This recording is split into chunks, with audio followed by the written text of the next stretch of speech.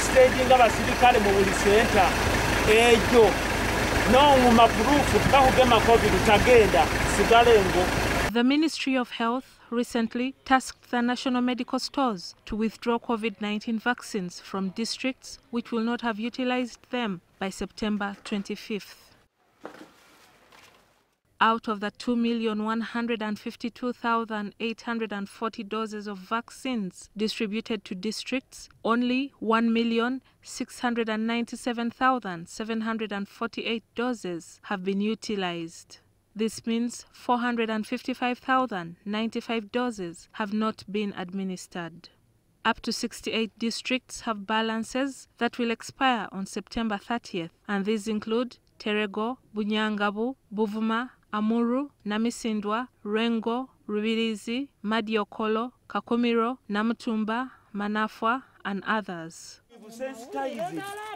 Gilbert Okwi, the Deputy Resident District Commissioner for Manafa District and a member of the District COVID-19 Task Force, attributes the low vaccine uptake in his district to apathy and lack of interest in the coronavirus in spite of mass mobilization on the media. We have negative forces that are mobilized, giving people all sorts of messages and saying these vaccines are not safe.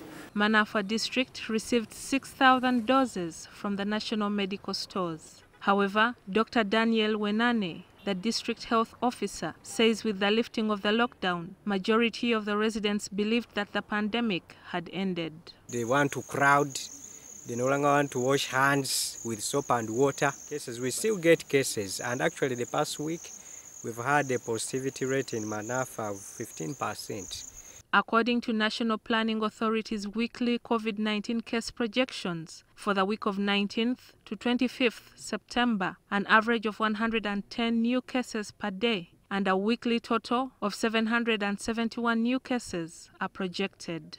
For the week of 26th September to 2nd October, a daily average of 117 new cases and a weekly total of 819 is projected.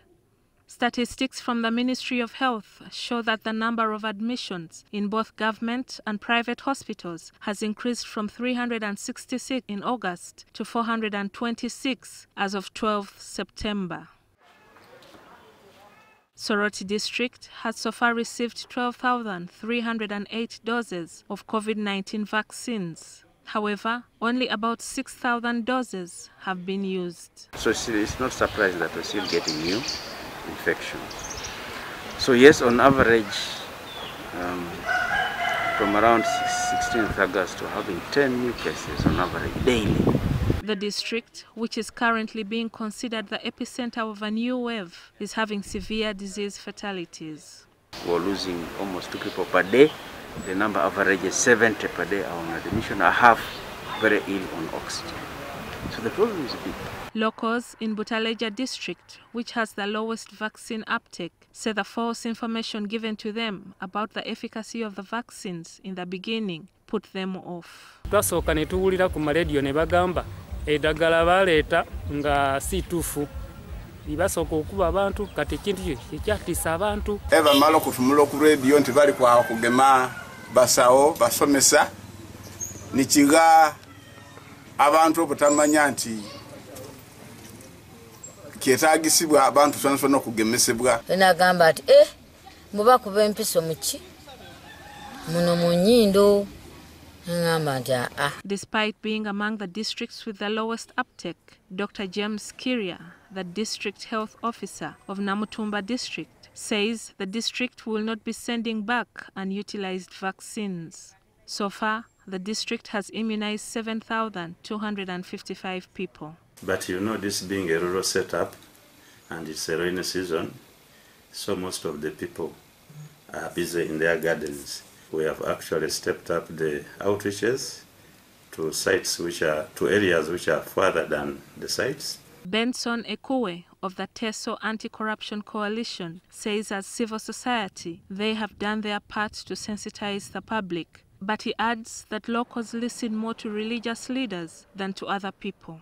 Because in the church, if I tell you, stand up, they stand. You clap, they clap. Can you say amen? Amen. So that is society. which is now under lock, could be the main driver of the sensitization program. What is clear is that the low vaccine uptake in some districts can be attributed to inadequate information given to the residents to counter myths about the effects of the vaccines. Gillian Nantume, NTV Tonight.